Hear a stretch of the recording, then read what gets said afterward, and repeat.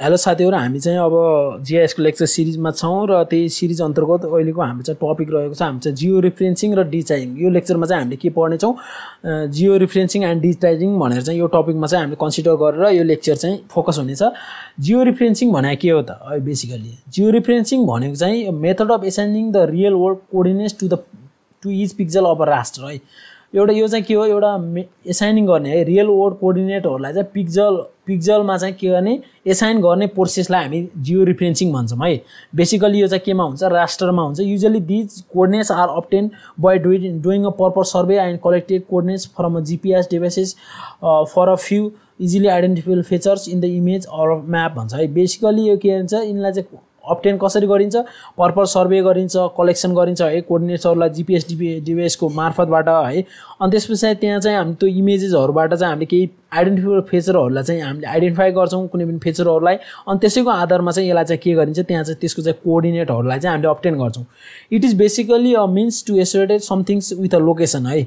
Location in a physical space or a process of associating a physical map or raster images of a map with a special location भन्छ है। Basically यो के हो भनेपछि एउटा चाहिँ एसाइनिङ गर्ने अथवा यसमा चाहिँ के हुन्छ, फिजिकल लोकेसनहरुलाई चाहिँ हामीले एसाइनिङ गर्छौं है physical map. It is basically a means to associate something with a location है। यो चाहिँ के हो, एउटा चाहिँ हामी चाहिँ कुनै पनि हाम्रो चाहिँ लोकेसनलाई चाहिँ हामीले के गर्ने, कुनै पनि त्यसको चाहिँ कोअर्डिनेटहरुलाई चाहिँ एसोसिएसन गर्ने चाहिँ मेथड हो है। The importance of Jio reference lies in its ability to turn non special imaginary into the special raster data for the use of various सर्कमस्टेन्सेस भन्छ है। बेसिकली यो चाहिँ जियो रेफरेन्सेस किन एकदमै इम्पोर्टेन्ट छ भन्दाखेरि चाहिँ यसले के गर्छ भने नन स्पेशल इमेजिनरी आइटम्स अथवा अब्जेक्ट हुन्छ, त्यसलाई चाहिँ के गर्छ, राष्ट्र डेटाहरुमा चाहिँ स्पेशल राष्ट्र डेटाहरुमा चाहिँ के गर्छ, कन्भर्ट गर्न सक्छ। अनि त्यो चाहिँ भेराइटी ठाउँहरुमा चाहिँ हामीले चाहिँ युजफुल हुन सक्छ। Specialise air photos can be use in the GIS land cover analysis भन्छ है।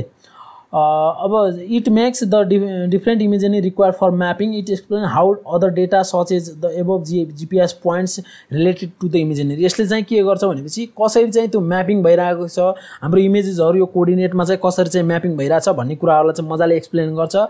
Necessary information may be contained in a data or images produced at a different point in a time. It can be used to compare this data with that currently available भन्छ है। यो चाहिँ हामीले के गर्छ भनेपछि यसले चाहिँ मजाले त्यो इमेजेसहरुको कोअर्डिनेट्सहरुलाई चाहिँ स्टोर गर्ने भएको भएर डिफरेन्ट पोइन्टको इमेजेसहरुलाई चाहिँ यसले के गर्छ, इमेजेसहरु प्रोवाइड गर्ने काम गर्छ, जसले गर्दाखेरि चाहिँ हामीले चाहिँ यसलाई कम्पेयर गर्न सक्छौं। हामीले चाहिँ अहिले अवेलेबल भएको डेटा र पहिला हामीले जुन इन्टर गरेको त्यो डेटाहरु बीचको के चाहिँ अब डिफरेन्सेसहरु छ, अब त्यसको चाहिँ हामी कम्पेयर गर्न सक्छौं, के चाहिँ सिमिलरिटी छ है। यस्तो पार्टहरु चाहिँ हामीले चाहिँ कम्पेयर गर्नलाई चाहिँ एकदमै युजफुल हुन्छ यो है। अनि त्यसपछि different Maps may use different projection system. Tools of Jio referencing content a method to combine and ओभरले these Maps with a minimum डिस्टोरेसन भन्छ है। अब हामीसँग चाहिँ डिफरेंट म्यापहरु हुन्छ, डिफरेंट प्रोजेक्सन मेथडहरु हामी चाहिँ युज गरिराखेका हुन्छौं। त्यस्तो टाइपको अब यो जियो रेफरेन्सिङले के गर्छ, टुल्सहरु प्रोवाइड गर्ने काम गर्छ, जसले गर्दाखेरि तिनी मेथडहरुलाई चाहिँ हामीले कम्बाइन गर्न सक्छौं, तिनलाई चाहिँ ओभरले गर्न सक्छौं, बफरिङ गर्न सक्छौं है, जसले चाहिँ लेस चाहिँ इरर दिएर है, लेस चाहिँ इररहरु हुन सक्छ त्यसमा। अनि data obtain from सर्विङ may be given a point of reference from a topographic map by the application of georeferencing है। अब हामीले जति पनि डेटा हाम्रो पोइन्ट डेटाहरु चाहिँ अब्टेन गरे हुन्छौं, हामीले चाहिँ सर्विङ गरेर है, त्यसको चाहिँ पोइन्टको रेफरेन्सहरु हामी चाहिँ दिन सक्छौं के गरेर, हामी जियो रेफरेन्सिङ युज गरेर। अनि त्यसै it may be required to establish the significant relationship between social survey results which have been coded with a postal code or street address है। हामी जति पनि डेटाहरुलाई चाहिँ हामीले सर्वे गरिराखेका हुन्छौं, त्यसलाई चाहिँ हामी के गर्न सक्छौं, त्यहाँ कोडेड गर्न सक्छौं, त्यसलाई चाहिँ हामीले पोस्टल सर्भिसेसहरु दिन सक्छौं, स्ट्रीटको एड्रेसहरु दिन सक्छौं। यस्तो भयो भने के हुन्छ, हामी चाहिँ जस्तो हामीले अनलाइन सिस्टमहरु चाहिँ हामीले युज गर्यो, अनलाइन शपिङ गर्यो भनेपछि त्यहाँ चाहिँ हाम्रो सबै डेटाहरु चाहिँ हाम्रो एक हाम्रो चाहिँ यो बिल्डिङको एक डेटाहरु, एक स्ट्रीटको नेमहरु सबै कुराहरु चाहिँ त्यहाँ अलरेडी छ भनेपछि त्यहाँ चाहिँ हामीले अलरेडी एसाइन गरिसकेका छौं भने हामीलाई चाहिँ त्यो डेलिभरी पाउन एकदमै सजिलो हुन्छ। अनि त्यसपछि त्यो डेलिभर गर्ने पर्सनलाई पनि सजिलो हुन्छ कहाँनेर छ त्यो लोकेसन भनेर पत्ता लगाउन है। यसरी चाहिँ हामी यो हाम्रो चाहिँ जियो रिफरेन्सिङको एकदमै मोस्ट इम्पोर्टेन्ट छ है। यो किन इम्पोर्टेन्ट छ भन्दाखेरि यसमा चाहिँ हामीले के गर्न सक्छौँ, जिपिएस पोइन्टहरू दिन सक्छौँ। अनि त्यस पछाडि हाम्रो चाहिँ नन रिफरेन्सिङ इमेजेसहरू छ भने त्यसलाई चाहिँ कन्भर्ट गर्न सक्छौँ। अनि त्यस पछाडि हाम्रो चाहिँ डिफ्रेन्ट प्रोजेक्सन मेथडहरू युज गरेको चाहिँ जति पनि डेटाहरू छ त्यसलाई चाहिँ हामी कम्बाइन गर्न सक्छौँ, ओभरले गर्न सक्छौँ। अनि त्यस पछाडि हामी चाहिँ जति पनि हामी सर्भिङ गरेको हुन्छौँ तीमा चाहिँ हामीले जियो रिफरेन्सिङ हामीले दिन सक्छौँ। जियो रिफरेन्सिङ युज गरेर त्यसमा चाहिँ हामीले कुनै पनि डेटाहरू चाहिँ एसोसिएसन गर्न सक्छौँ है। यो कुराहरू चाहिँ हामीले यसमा चाहिँ युज गर्न सक्छौँ। और डिजिटाइजिङ, बेसिकली डिजिटाइजिङ भने के हो भन्दाखेरि सिम्पल वन लाइनमा भन्ने हो भने एनालग डेटालाई चाहिँ हामी डिजिटल डेटामा चाहिँ कन्भर्ट गर्ने हो। जस्तो चाहिँ हाम्रो चाहिँ पेपर फर्मेटमा छ भने त्यसलाई चाहिँ डिजिटल फर्मेटमा लग्ने हो, त्यसलाई चाहिँ हामी डिजिटाइजेसन भन्छौँ है, डिजिटाइजिङ भन्छौँ है। डिजिटाइजिङ in GIS is the process of converting a geographic data either from a hard copy और scan images into a vector data by tracing the फेचर्स है। बेसिकली के हो भनेपछि यो चाहिँ हार्ड कपी अथवा चाहिँ स्क्यान इमेजलाई चाहिँ हामी भेक्टर डेटामा चाहिँ कन्भर्ट गर्ने चाहिँ यो प्रोसेसलाई चाहिँ हामी डिजिटाइजिङ भन्छौँ। During this डिजिटाइजिङ process फेचर्स from the trace map और images are capture as a coordinate in either points line और पोलिगन फर्मेट है। यसमा चाहिँ के हुन्छ भनेपछि यो डिजिटाइजिङ प्रोसेसमा चाहिँ के हुन्छ भनेपछि हामी जति पनि इमेजेसहरू म्याप्सहरू चाहिँ हामीले कलेक्ट गरेका हुन्छौँ अथवा क्याप्चर गरेका हुन्छौँ त्यसलाई चाहिँ हामीले के गर्छौँ, कोअर्डिनेट्सहरू दिन्छौँ। Either in the form of points पनि हुनसक्छ, लाइनको फर्ममा पनि हुनसक्छ र पोलिगनको फर्ममा पनि हुनसक्छ। Digitizing increases the efficiency. It protects your record no matter what natural disaster, thefts or loss happens, and it makes a record retrieval painless while modernizing your organization to current market standard भन्छ है। यसले चाहिँ के गर्छ, हाम्रो चाहिँ यसले चाहिँ एकदमै इफिसियन्सीहरू दिन्छ। यसले चाहिँ हाम्रो रेकर्डहरूलाई चाहिँ प्रोटेक्ट गरेर राखिरहेको हुन्छ। यदि चाहिँ हाम्रो त्यो कुनै नेचुरल डिजास्टरले त्यसलाई चाहिँ लस गरे पनि त्यसलाई केही फरक पर्दैन है त्यो कुराहरू।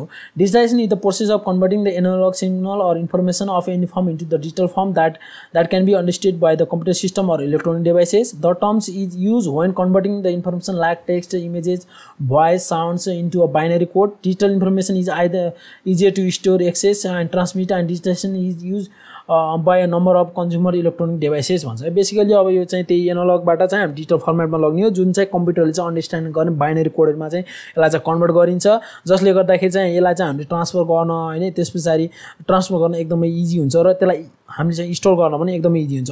यसको चाहिँ टाइप्सहरुमा चाहिँ यसको चाहिँ भेराइटी अफ टाइप्सहरु छ। जस्तो चाहिँ यसमा चाहिँ म्यानुअल डिजिटाइजेसन भनेर भयो, involve the tracing of geographic features from an external digitisation tablet using a पक भनेको चाहिँ एउटा माउस जस्तै एउटा डिभाइसेस हुन्छ जसले चाहिँ क्याप्चर गर्छ, यसलाई भनिन्छ म्यानुअल डिजिटाइजेसन भनिन्छ।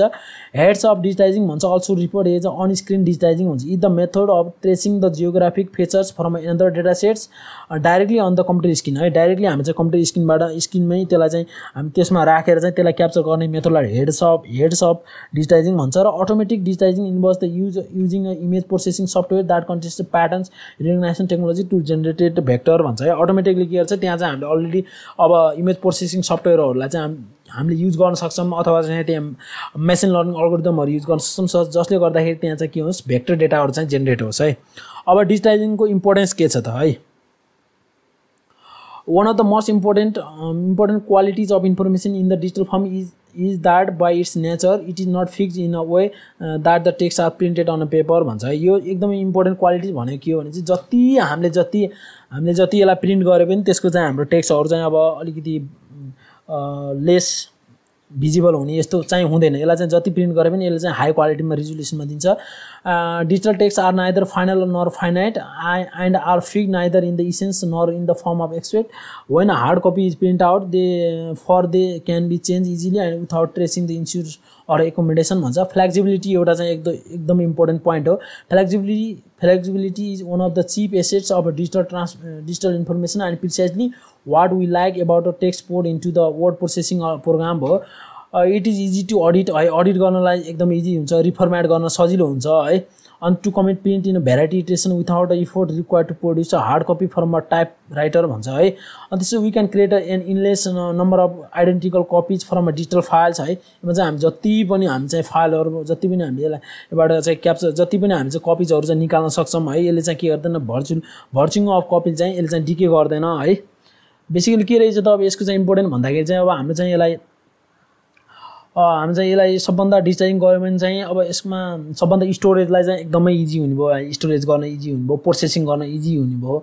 अनि त्यस पछाडि त्यसमा चाहिँ हार्ड कपीहरू चाहिँ प्रिन्ट गर्न एकदमै इजी हुने भयो है।